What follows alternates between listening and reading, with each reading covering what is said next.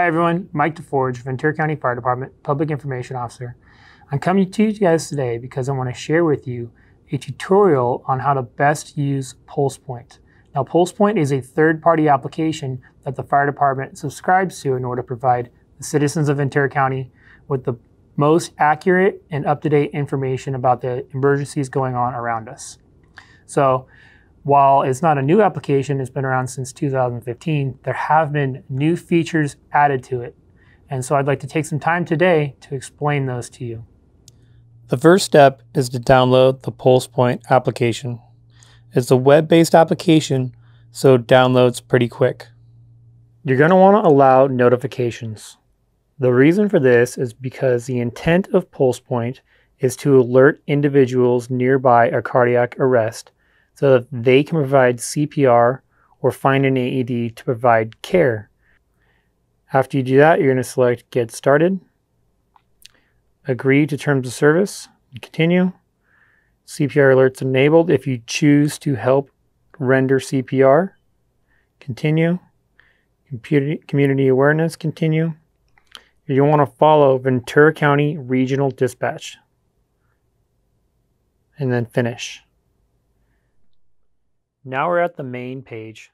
There's going to be two bars, the active bar and the recent bar. The active calls are the calls that are still currently going on. You'll receive three different types of information there. You'll receive the call type, the general location of the call.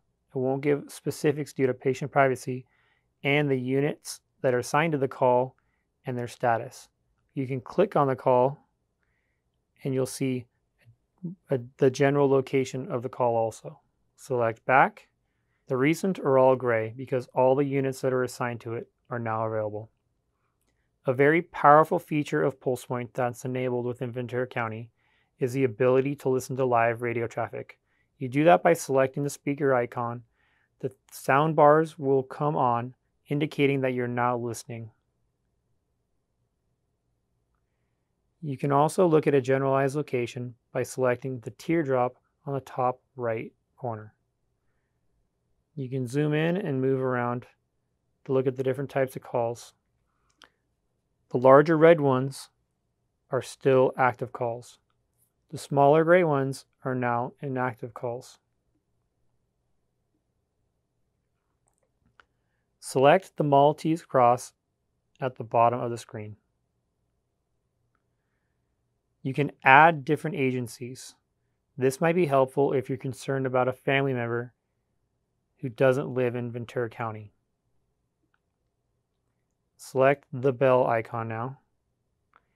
This is how you set up your notifications, which is a very personal preference. At a bare minimum, you're going to select Confirm Vegetation Fire and Hazardous Materials Response. This is because these are the calls that are most likely to affect the public. Select the three dots on the bottom right-hand screen, and it'll take you to the More section. Here it has a CPR how-to, an AED how-to, the unit status legend, and a feedback section where you can provide information to PulsePoint. Well, I hope you guys found this tutorial helpful. And like always, if you guys ever have any questions, feel free to contact us on vcfd.org. Have a great day, stay safe, stay engaged.